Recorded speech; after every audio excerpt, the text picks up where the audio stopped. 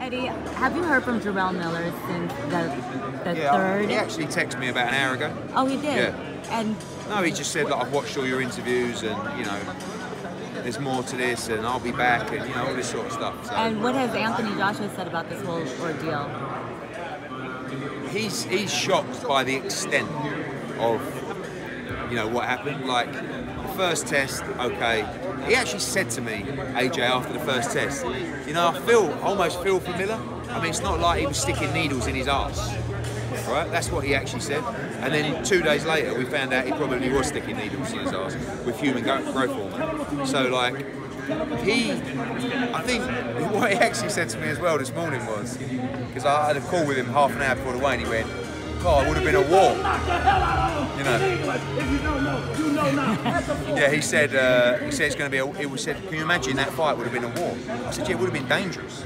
That's what it would have been, because you wouldn't have stopped, and he probably wouldn't have been allowed to stop because of what was in his body.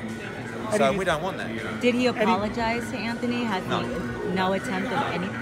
But listen, I'm all up for forgiveness. You know, I like to think that it's a bit like, you know, when someone commits a crime and goes to prison, right? At what point do you forgive them? Do you ever forgive them?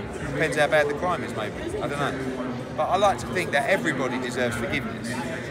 But right now, like, I don't feel like that. So that means you won't promote any more of his fights anytime in the future? Never say never, but right now I think he should be banned from the sport for life.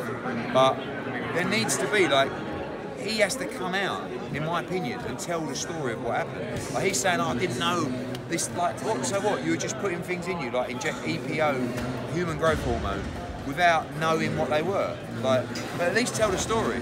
You can't say, "Oh, you know, the truth will come out." Tell the truth then. Tell the truth. I'd respect him more if he come out and say, "Yeah, you know what?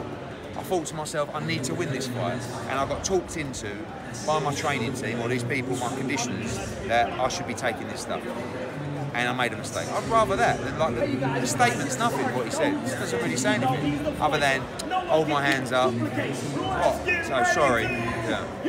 Hey everyone, I'm Cynthia Conte, and I want to welcome all of you to my new channel, The Real Fight Girl. So make sure you guys click and subscribe right here. And remember, it's fight night, bitches!